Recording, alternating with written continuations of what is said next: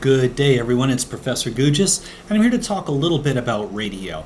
Not going to be a long lecture today, but a couple of things that are worth talking about because they help you understand a little bit about the economy of radio. So what I'm going to talk about is local airwave type radio, AM, on your radio stations that you pick up on your AM dial, traditionally talk radio, local news, local weather, that sort of thing, and then satellite radio. And we're going to talk about, for the first one, airwave radio, we're going to talk about the economic reasons for its survival. And then for satellite radio, we're going to talk a little bit about economies of scale and why it's evolved the way that it has. So first, let's talk about traditional airwave radio. Okay, that's where you get your local news, that sort of thing. Well, why does that exist still? Well, it's pretty simple, actually.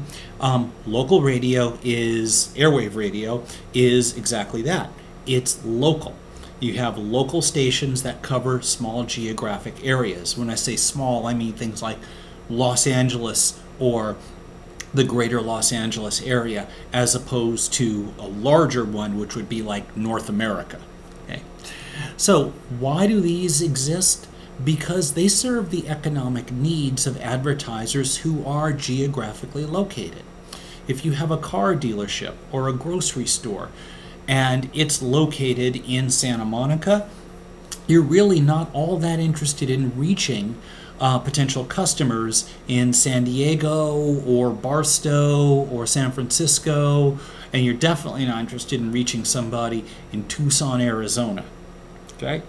So local radio exists because it's a very efficient way to get for local advertisers to reach the audience that it wants to reach. The other reason that it works really well in areas like Southern California is that there's a whole bunch of people in that geographic region. Okay? If there's 3 people and you want to advertise to them, you just kind of roll on out to their house and go, hey, how you guys doing? Want to buy a car? Okay.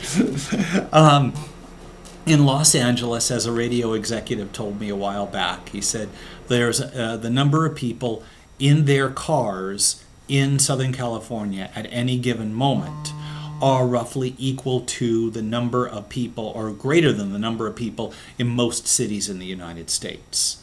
So radio serves as a relatively inexpensive, relatively effective way to reach a whole bunch of people in a small geographic region. And that's kind of what the function of local radio or airwave radio has evolved into. Okay. Now, the second part, satellite radio, actually has a component of airwave radio in it as well. Now, this is traditionally on what we're going to call the FM band, and this is usually where we find music as opposed to talk and news and sports and that sort of thing. Okay, so what's happened there?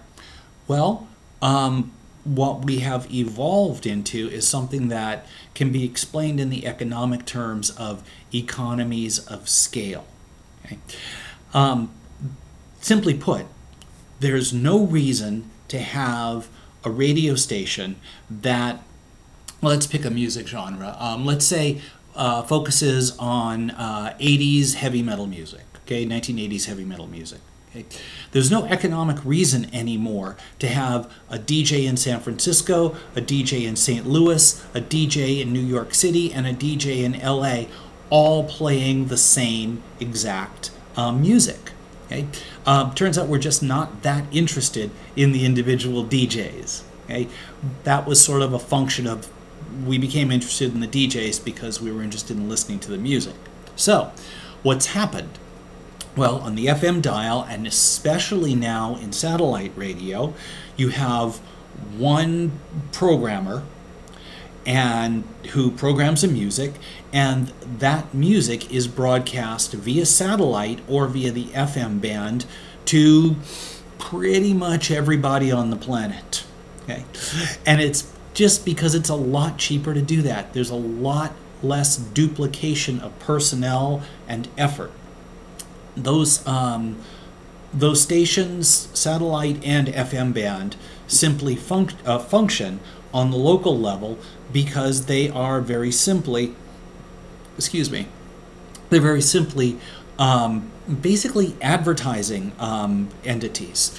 And even at the satellite or the FM radio band level, you essentially buy a program. You have all the music, it's already played, it's already assembled, and you have time slots in that, let's say, an hour-long program where local advertisers and national advertisers can buy time slots, and they put their commercials in there, and that's the way that they reach those audiences. Okay?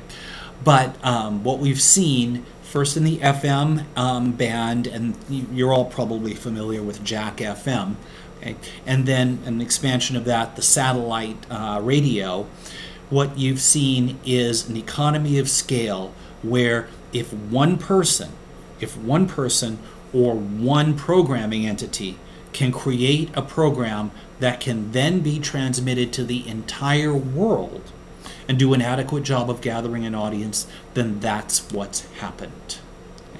So this explains why when you drive from one city to another, the local news station sounds different, but you turn it on satellite radio and you hear the exact same thing.